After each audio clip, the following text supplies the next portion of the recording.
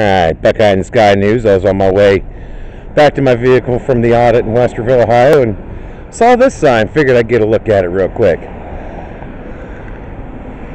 Sounds like my kind of house.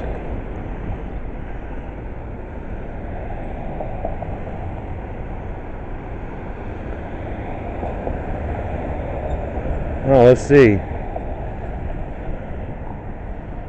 Circa 1852. On a natural spring, thought to have medicinal properties. I think it's whatever they were smoking, it had the medicinal properties. It had an inn, a tavern, a spa, and a hiding place for runaway slaves.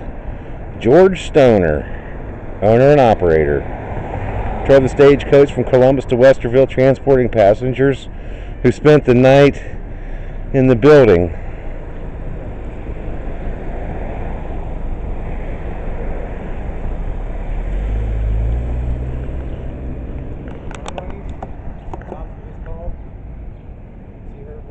Uh-huh.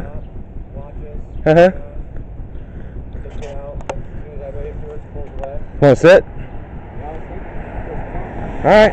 Well, Buckeye in the Sky News going to sign off. I literally was on my way to my car and saw this sign. Wanted to share it with you guys.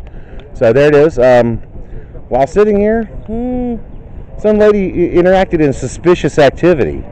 She pulled up and started filming me, took my picture, and then drove away when we looked at her. So we think the police might be coming. So I'm gonna shut my camera down, save battery. If we get contact, I'll be back. If not, I'm going home to upload these. Buckeye in the Sky News out.